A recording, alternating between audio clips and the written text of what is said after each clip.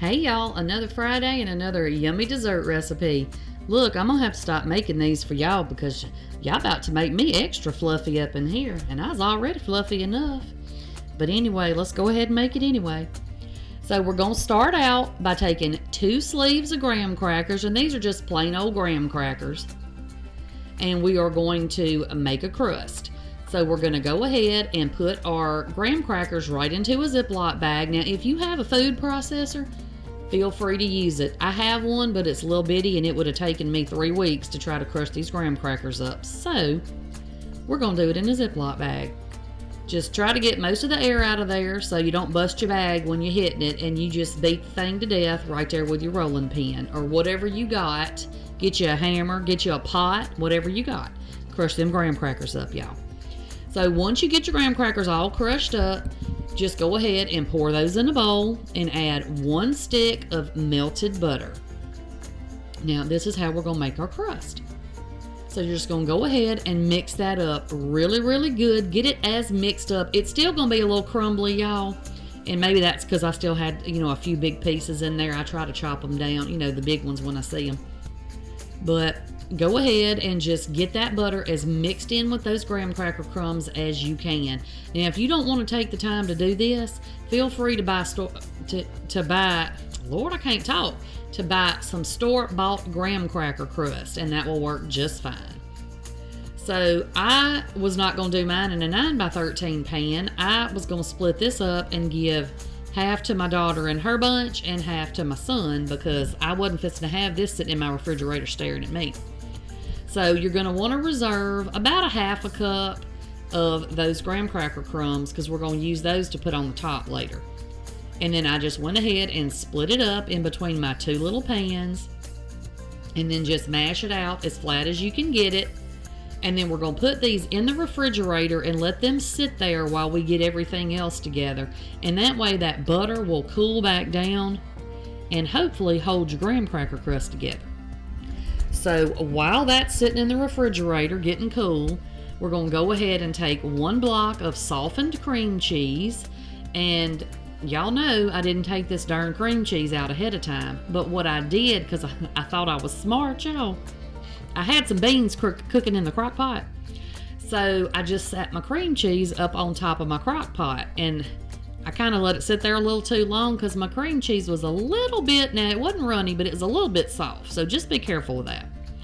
So then you're going to take 2 cups of powdered sugar, and you're going to want to sift that. Now I love my little handy dandy sifter right there. You just dump it in there and squeeze the little handle and it sifts it right on down.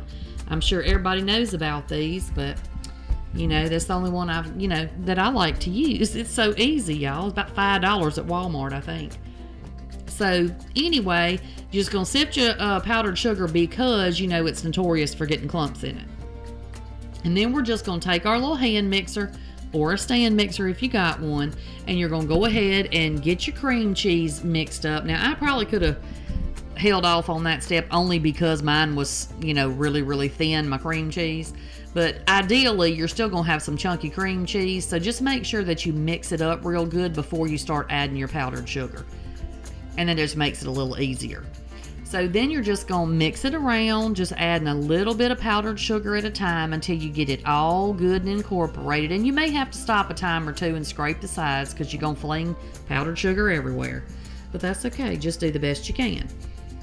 And once you get this all good and mixed up, just set it to the side, and we're going to make another little bowl of stuff because we're going to have layers to this.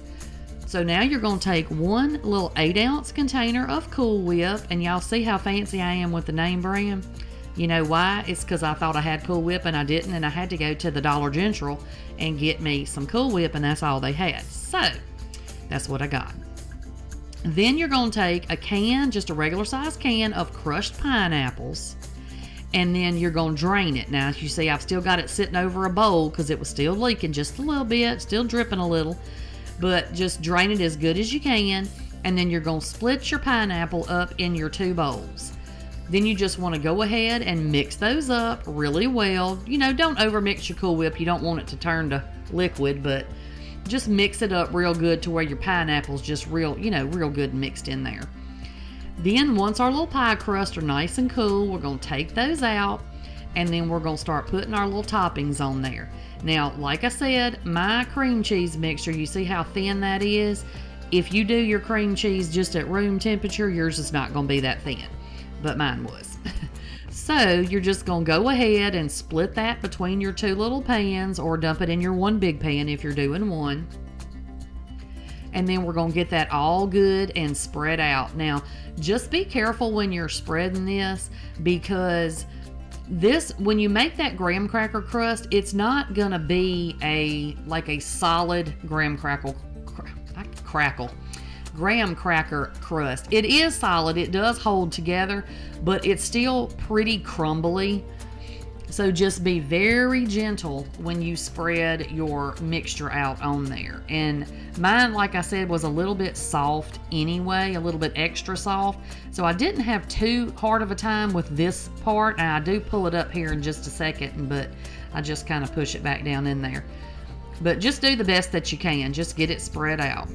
Now, once you get your cream cheese layer on there, you're going to add your Cool Whip layer. And I was going to add just a big old, like half, but then I was like, I don't know how easy this is going to be to spread. So I just tried to put it on there in a couple of big spoonfuls to try to make it a little bit more spread out, to where I wouldn't have to fight so hard to get it spread out. Y'all know what I'm saying.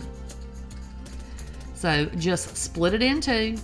Try to get it, as even as you can, so your kids don't fight over who got more what. But anyway, y'all, once you get that in there, I started out doing it like I did the other part, but it was just so cool still and thick, the Cool Whip part, that I was having a hard time spreading it. So I figured this out. If you stand your spoon up and just kind of hit it right with the little tip of your spoon, like you see me doing right there, it makes it super, super easy to spread. So maybe this is something y'all knew already that I just learned today, but if not, look, we all learned something new. How about that? So just spread it out as even as you can in your little pans, and then we're going to take our little graham cracker that we had set to the side, our little 1/2 cup. Now, if you don't want to use a whole 1/2 cup when you see how much I put on here, then you don't have to. You can use as much as you want. But I just took it and dumped a little in my hand and just kind of spread it all out over the top of my little pineapple dream fluffy things. I think it should have been called pineapple fluff, but I didn't make it, so I didn't get to name it.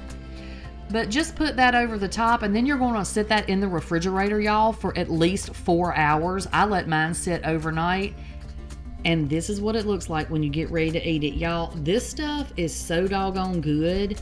Y'all got to give it a try. It's wintertime now, but this would be a perfect summertime dish too. It's really, really light. So make sure that you give it a try. I'm going to pop you another video right over here, and I will see y'all on the next one. Bye, y'all.